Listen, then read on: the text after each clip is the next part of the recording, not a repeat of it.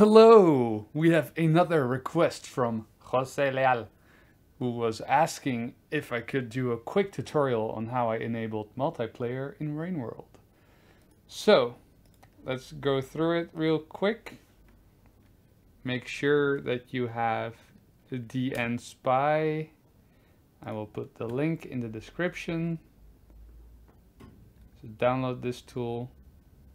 Then when you have it downloaded, open it and you will get the view that you're looking at now. Now click File, Open, go to your RainWorld folder, RainWorld_data, managed assembly-c#.dll, and then it should show up in this list, and we see it right here. Now you'll get it another list once you open it.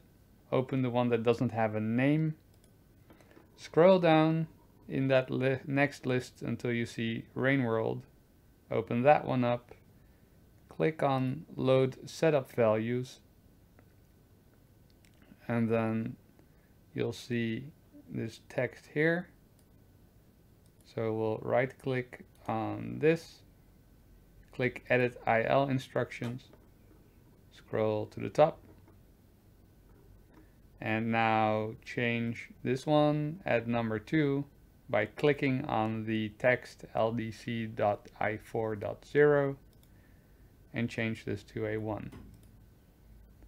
Now click OK, and you'll see that now this line says true instead of false. Now what that's done is it has enabled the player2 variable, which creates an extra slug cat in the world. In other words, multiplayer. So now you have this set up. So click File, click Save Module, OK. And it's in the game. So now if we open up RainWorld, you should be able to see player 2 in the world. It's gonna take a few seconds to confirm. Let's open up a save game so we don't have to look at the entire intro again, because it takes like a minute or two. And there you have it, 2 Slugcat. If you want to control them separately, you'll have to go to Options in the main menu and set player 1 on a PS4 controller or Xbox controller. The second player has to use the keyboard when you do this trick.